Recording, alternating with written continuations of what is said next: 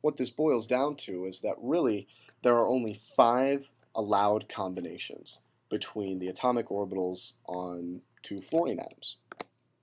And they're listed for you here. The 2s with itself on the other atom, the 2s with the 2px, which is aligned with the internuclear axis, so we're allowed to make that combination, and then the homo-orbital combinations between the p orbitals, so the px with itself, the py with itself, and the pz with itself are all allowed.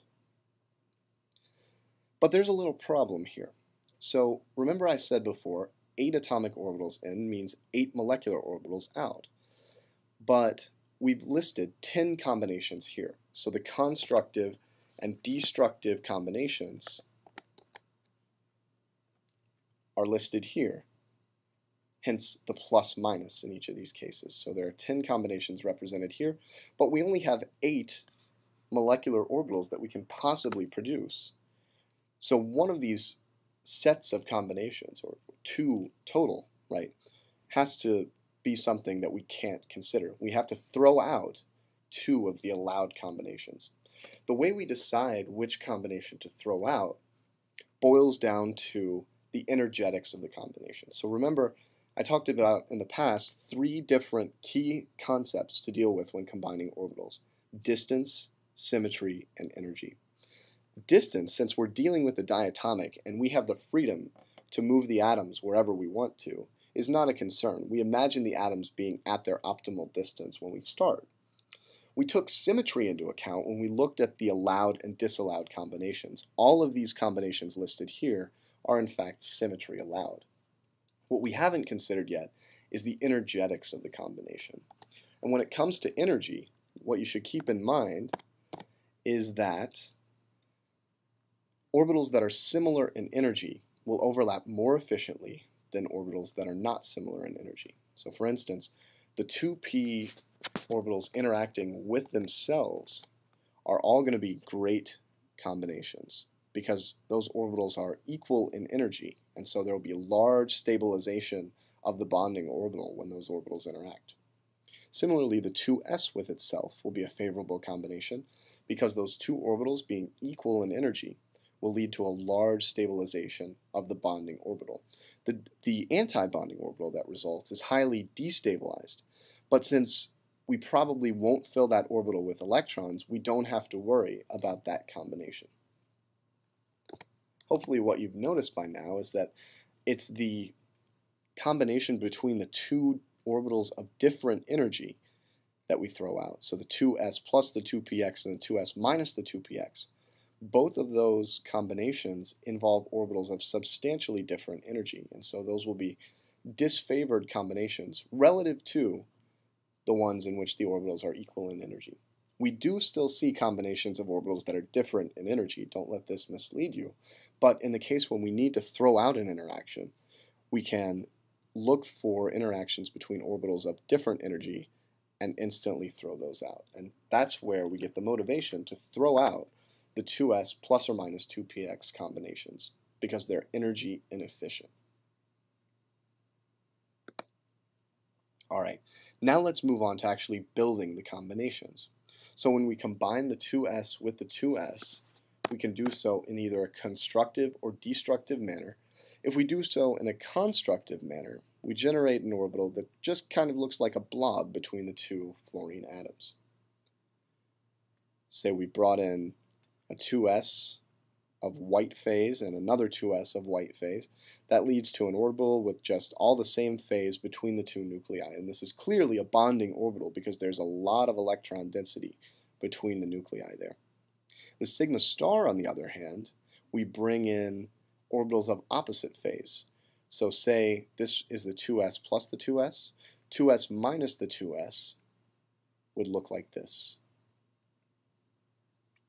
And we call this a sigma star type combination because it's definitely anti-bonding. You can see between the 2 nuclei we have a node.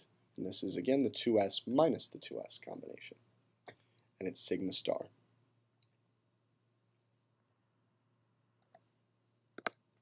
Now let's look at the 2p sigma combination. So notice the 2 fluorines do have 2p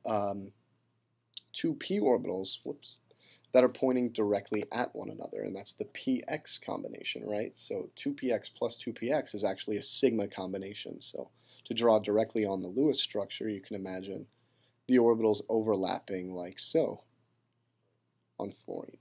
And clearly that's a sigma type interaction, and the one I've drawn there is the constructive. So take that combination and sort of combining the orbitals together, the resulting MO would look something like this. On the other hand, if the phases were opposite, so the combination in which we're bringing two orbitals of opposite, or two lobes, I should say, of opposite phase together, we get something that looks quite a bit different. That's definitely an anti-bonding orbital. So taking 2p minus 2p, we would have an orbital that looked like so. And notice this is, again, decidedly an anti-bonding combination because of that node between the nuclei there. This orbital has substantial electron density between the nuclei, so this is a bonding orbital. This one an anti-bonding, and that's where the asterisk comes from right there. Finally, now let's look at the pi-type combinations. And I've introduced 4 new orbitals here because there are 2 sets of pi-type combinations. Both the py with itself and the pz with itself are examples of pi-type combinations. And to see this, remember that the x-axis is the internuclear axis, the y and z-axis are perpendicular to it. So as we bring the atoms together along the x-axis, the 2 y-axes are aligned parallel, as are the 2 z-axes.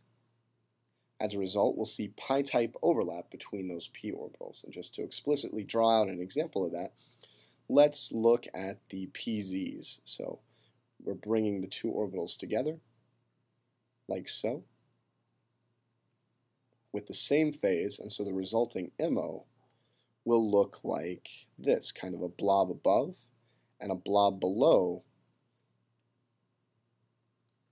the internuclear axis. And of course those will have opposite phase, and so we do see a node, you'll notice, in the pi-type combinations.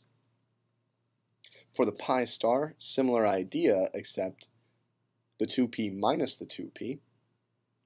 That gets us to an MO that looks similar to the starting atomic orbitals, just with an extra node between the nuclei, like so. So we still have that nodal plane along the internuclear axis, but we also have another one between the nuclei, and that shows you that this is clearly an anti-bonding orbital, whereas this one is bonding.